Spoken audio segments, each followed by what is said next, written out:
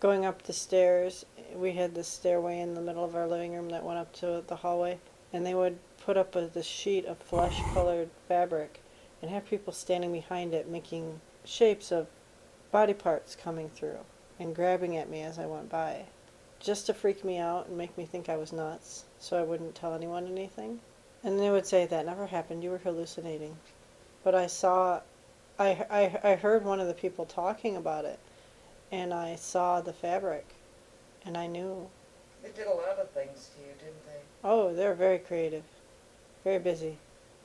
My earliest memory is being in a house with a woman who was deaf, in a basket, and watching the curtains over me. They were white curtains, you could see through them, and I could see. I wasn't nearsighted until I was 10, and you could see the trees and the blue sky, and she had very little furniture, and she had a dog, 2 dogs, a black lab and a golden retriever, and she was with a biker. He was a young biker. We were walking in the state game area, and my dad and mom, who raised me, came along, and she said, "Oh, what pretty little girls," because I had an identical twin, and I was just learning to walk. I was probably about 3. And she said, "What pretty little girls, I want them." And my dad proceeded to kill the family that I was living with. So he might not be my dad. You're not sure who he is? Well, I know him pretty well. Some of them. Yeah, but I mean, you're not sure if he's genetically your father. Well, when I was in high school, we did blood tests, and they didn't want me to find out that I was the mailman's daughter. You know what that means. Now, how do you know that your father killed this family? I saw it. He bludgeoned the woman in the head until she was cracked open and her brains were leaking out. And she stopped. She didn't really make much noise, just a kind of grunts. It's like she didn't know how to scream. She was totally deaf and maybe mute. And the man held me, and he buried him alive. He beat him and buried him. The man wasn't much of a fighter, but he tried to keep me away from him. And I had a brother who was 3 years older. He was there. I remember a little wooden bridge over like a creek. It was a very pretty place. I've always loved the woods. It's my place of escape. Now, your parents were involved in the occult, weren't they? Oh yeah, they still are. What's your earliest memory of your parents being involved in a cult? I don't know where my parents were because I couldn't see them, but we were in an underground cavern, and they made me go through a dying animal from its butt to some other part of it and come out. And then this man wearing ram's horn headdress held me with a fancy knife and said, "This woman is your mother. You have to kill her. She has committed great sin." I said, and I didn't really know how to talk yet. I was probably about 5. And he held my hand and wounded her in the chest and cut out her heart. And they drank her blood, and they gave me some of her blood and made me drink it. You can make someone swallow if you push on their throat the right way. And then he said, "What you feel is adrenaline. It's excitement. It's enthusiasm." They tried to train me that this was fun, and I never believed it. So they would drink the blood of someone who was... She didn't really fight, and she wasn't tied down. She was totally nude. She didn't have real long hair. She was pale-skinned. She was not fat. She was a young lady. And that was your earliest memory of a blood sacrifice? Yeah.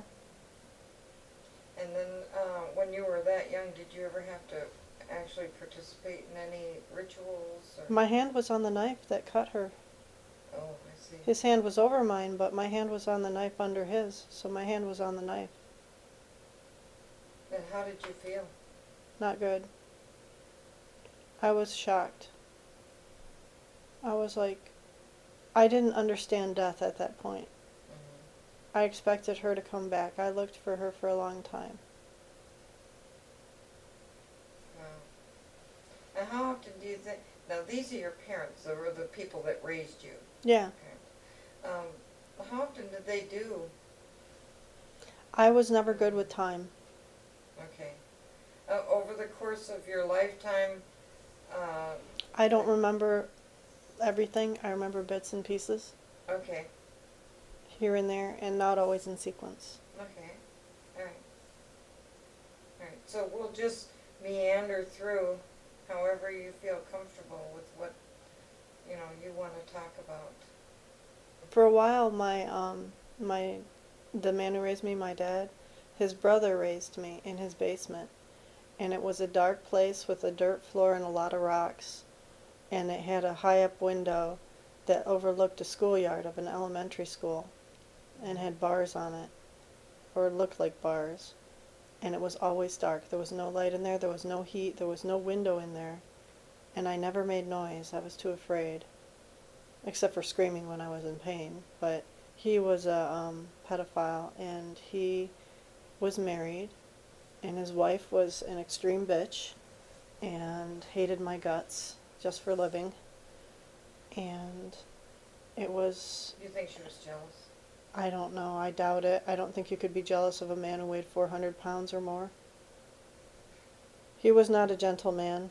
He would wear one of those night vision things that you could see in the dark, and he would beat me up and rape me and do things. He would talk to me and tell me scary things. Do you remember what those scary things are?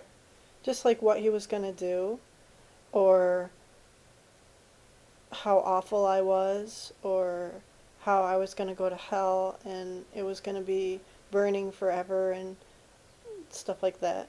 There was no place in heaven for me, and heaven wasn't even real. So he used these tactics of fear and ridicule. They would feed me maggots. They would feed me, like, one time I got out and I was in his garage, and on cinder blocks face down there was a lady, and I'm pretty sure she was dead, but there was a recording playing of her pleading for mercy, and her back had been stripped of some of the flesh, and they would tell me, "That's your mother." And they would feed me things and say, that's your child. I was too young to have children, but I didn't know it. They would bury me alive and make me claw my way out of the dirt and say I was just being born and I was of the earth. What do you think about that now? So them making that statement of you being of the earth. It's twisted, sick, and stupid and wrong. Did you understand rituals or any kind of the occult or what they were involved with? I was raised in it, but I didn't understand it. I was a very rebellious girl. And that made it difficult for them? It made it entertaining for them. Oh. They liked the challenge, they liked the screams, they liked the pain. He was a bit of a masochist and a sadist. You'd have to be. Do the things that he did. Their house burned down. So did you attend public school? I did. And they always told me it was just a dream. They'd never leave a mark, usually. Except my dad busted my tailbone when I was learning to drive because I supposedly stole 50 cents for a piece of candy that the attendant for his car. He told me, "Oh, he won't mind. I talked to him. He said it's okay. You need candy once in a while. It's good for the soul." So I took this piece of gum and ate it. Went home. "You're chewing gum. Where's the other 50 cents? He busted my tailbone. He hit me so hard. Wow. He bruised it. He didn't really bust it. But I couldn't sit for a long time. If you want to stretch out, you can sit there, or you can, well, however you want to do that. I typically sit like this. Okay.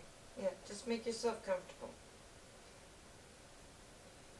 After these things, tell me some more things that that they made you participate in. You were telling me yesterday about blood sacrifices, and they were practicing cannibalism. Oh, that would be at night. And one time we were in this graveyard. I don't know how I got there, but I'd like wake up in this place, and it'd be a weird place like a graveyard, and there'd be a long table set up, and they'd sit me down and say, "You're Jesus, and here's your communion," and they'd feed me dead body parts that they made me dig up. And my sister would be there in a white gown, and they would say, "She's Mary. You're going to marry her. You're going to have children with her." I never did, of course. And What do you think that meant? I have no idea. It just is weird. It's like it doesn't make sense. I think that was to make me think I was crazy. They were good at doing that. And you were talking about somebody eating somebody's eyeballs. Oh, that was in the Masonic Lodge. They sat around a table. There was all these adult men, and they had a man who said he was a new member, but I knew he was a cop, and I told him, I said, "He's going to get me out of here. He's a policeman." And they found out, and they found his badge, and this was in the Masonic Lodge. yeah. It was in a little room in a brick building, and it had a nice floor, and then it had a hidden doorway, and in there was a dirt-floored room with a guy who looked like a fat demon who was red and black and had horns and was cannibalizing and ate him alive, basically. But they made me eat his eyeballs. They said, "All those in favor, say aye," and I wouldn't say it. And they said, and they made me eat his eyeballs. It was really gross. Because you wouldn't say aye. Yeah. I said aye in the end. Did you feel fear for your life then? No. I did part of the time, but after they fed me his eyeballs, I was like, "I don't care what you do to me. You can kill me. I'm not taking this anymore. I'm not cooperating with you ever." I said, "You don't keep your word, and I can't trust you, and no matter what you say or do, it's not going to affect me anymore." And I was stubborn from then on. Why didn't they kill you then? It was too entertaining, probably. They were amused. I slipped through death so many times, I think it had to be entertainment value. How old were you when you left home? 29. And how come so late? Were they keeping you there on purpose, or? I didn't have a car, I didn't have a job, I didn't have friends, we lived out in the country. And I trusted them because I thought, these are all hallucinations. This cannot be real. They're so loving, they're so kind, they're so nice, they're so smart. They would never do this. They look like normal, friendly country people. And yet you saw them participate in these. But who believes that? No one So no one told me about it. I just said, no one talks about this kind of thing. It must not be real, just like they say. So you doubted your own sanity. Yeah. Okay. You weren't sure what was real and at that point and what wasn't, and I'm trying to imagine what that would be like to actually physically witness these things. To be raped and then not believe it? Yeah. I have a prolapsed uterus. There's evidence that something happened. I'm trying to put myself in your position and wonder what that must be like. How colossally stupid I must be? No, no, not at all. No. I understand the dynamics of abuse, so I don't think you're stupid at all. I'm wondering what that must be like in somebody's mind to see this stuff, experience it. I had no one to tell. When I went to school, the kids thought I was mute. I was so afraid to talk to them in public. The teacher would call on me, and I would just give some off-the-wall answer. I was sitting in the back of the room, and I couldn't even see the teacher. I was so nearsighted. I thought she left. I could hear her voice. I'm like, she's talking and saying things about states and letters, and I have no idea what she means. So she'd call on me and ask me a question and say, "You're the class clown, but I'm going to call on you again." And I'd say lavender or something like that. Or I'd say what I just heard, And she'd say, I know you're listening, but you're not cooperating. And one day she went to hit my hand with a ruler, and I said, I thought all this time you were in another room. She's like, what? And they figured out I was nearsighted shortly after that. Did you ever get psychiatric help after you left home? Not really. No. I have treatment, but not help. Was it a psychiatrist, psychologist, counselor? It's the one who can prescribe. The psychiatrist. Yeah. Now, how long did you go to a psychiatrist? Since October 19th of 1996, October 20th, actually. And do you still attend that psychiatrist? Do you still No. attend sessions with them? No. Sessions are, do you have any symptoms? Have you seen anything? Are you homicidal? Are you suicidal? That's their length of questioning. That's their length of treatment. Okay, take this pill. So, in other words, they didn't work out any of the issues that you had or anything like that. They just It's all in your head. basically kept you medicated. Yeah, they over-medicated me too, and they gave me a stroke and some heart attacks. I mean, at the initial sessions, you do have to get some kind of background, so you know what you're doing. I told them what I'd been told. I imagined it. I made it up. And they said, well, we have to treat this as hallucinations from now on. We'll never believe anything you say because you lied to us. And I said, no, I was confused, I was mistaken, and I was afraid. We don't care. We really don't care. And one of them said, what you have is a genetic predisposition which has been activated by stress, probably the anxiety of leaving home. Well, that would have been a joy more than an anxiety, but in their opinion it would have been stress. And it has activated this ability in you to hallucinate and see things that are not there, to have delusions and grandiose ideas. And it will never get better, it will only get worse. But you are alive, take courage in that. And I said, fuck you. I didn't have much respect for doctors, so they prescribed me something for hostility. So, before you were 29 and before you left home, you didn't receive any kind of help? Oh, we went to a counselor where I was told the lady joined a commune and couldn't be reached because she was going to go to the authorities. And she disappeared, and my parents told me she joined a commune. And then we saw another counselor who videotaped us and said, I was told that I was the root of the family's problems. It's all your fault. It's all my fault. I did it. And I said, they said, do you want to go back? I said, no. You can't drag me back there. I won't say a word. Because I believed what they told me was what the counselor had said. What do you think happened to that lady? I think they killed her.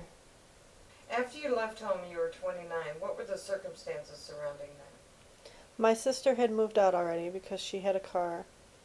And I had failed driver's training because when I wouldn't wear a V-neck and a short skirt, and I laughed at the instructor who demanded I do that, he said, you're not going to pass this class. So I drove over a cone in this driving test and laughed about it, and he said, you have a bad attitude.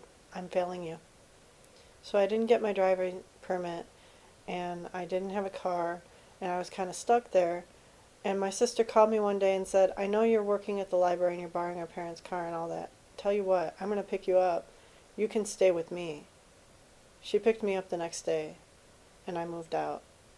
And did she experience the same things that you did? No. And why do you think that is? She was a martyr. She wasn't a scapegoat. She was cooperative with them. She could do no wrong.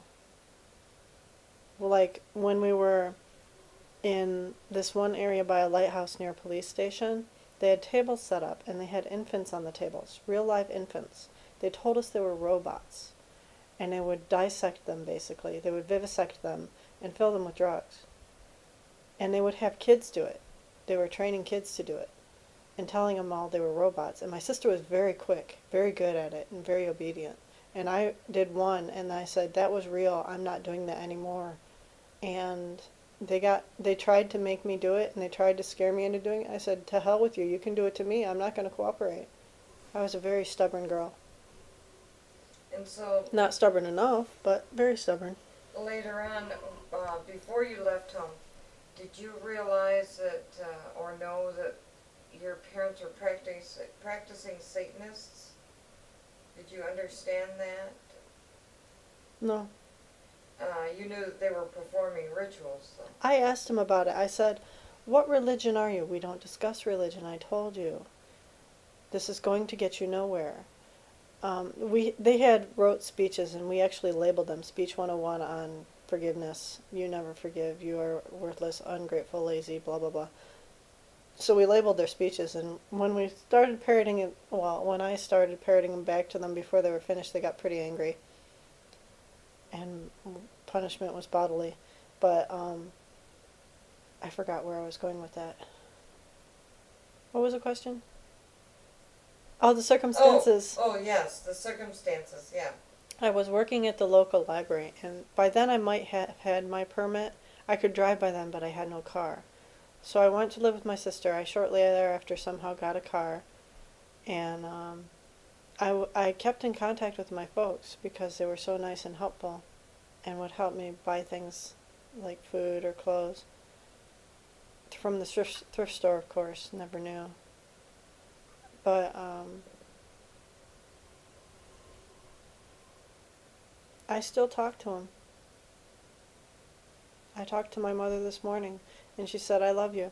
We had a bedtime ritual where we would climb up on their lap, kiss them on one cheek, kiss them on the other cheek, and say, "I love you, Mom, I love you, Dad," and go out. And I would go out there and I would say, "I hate you, I hate you, I hate you." And they heard me one time, so they had to punish me for that and then make me say it again, convincingly, and apologize to the damn door that I slammed. Convincingly. Growing up, you experienced a lot of rituals. Mm-hmm. Blood rituals and all that. Are you saying that you never fully... It never hit home. Because you grew up and it was so natural. It wasn't natural. I never enjoyed it. Okay, I don't mean enjoy it, natural as in enjoying it. I mean it was so frequent, it was a way of life. It was so normal. I thought everybody had that happen to them. Okay, that's what I'm asking. That's what I'm trying to get at. And a lot of people did. Had that happen to them. Like, if people that your family knew and that kind of thing? Yeah. And did you ever talk about it with other kids? Yeah, and they would say, "We know you make up stories. We know you're crazy. Don't talk about it. We don't want to hear that kind of thing. You make me uncomfortable. I won't ever talk to you again if you tell me stuff like that." How old were you when those things happened? I was in elementary school. Or no, after elementary school. It was junior high. So generally people didn't believe you? No. It was junior high before I started talking about it. And still no one believed you? No. What about high school? No one believed me. So you just... I was too normal. So you just lived out your existence. These things happened. Yeah, I'd go home and end up in a hotel room somewhere or a bed and be raped at night by 3 or more guys, and more on the weekends because I said, at least I get Sundays off. I had more after that, and then go to school the next day. So I didn't get a lot of sleep. Did you know how you wound up in a motel room? Probably drugged. Yeah, so you don't remember exactly... I would eat and drink dinner and go to bed and wake up in a motel room. Wake up in a hotel room, and they'd tell me I was married to the guy. And I'd say, "I don't remember you." And I'd be confused. And he'd say, "Well, you owe me. It's been a long time." And I'd say, "I don't want to sleep with you. I don't know you." And he'd say, "You have no choice." Sometimes they would beat me, and sometimes... One of them was actually nice. Just one. He said, "I know you don't like this. I'm going to be nice to you." He tried a different tactic. I actually cooperated with him. Do you think your parents were pimping you out? They were making money somehow. Your dad didn't work? He did work, but they were making extra money probably. Mm-hmm. What kind of, you said you lived, your lifestyle was upper middle class? Yeah. We had a house with 4 bedrooms, 2.5 baths.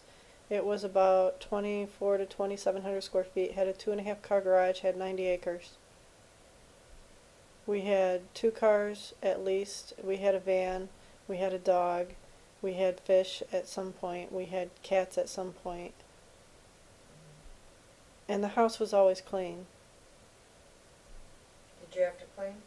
Yeah, at midnight or so, if I kept my parents up or they heard me snoring or going to the bathroom, I'd get up and have to vacuum and clean and stand in the corner and get hit and berated and told how worthless I was. That was sometime around the time before I started getting the bedroom experiences. Bedroom experiences? The bed with the men. Yeah, okay, but what you have already explained. Yeah.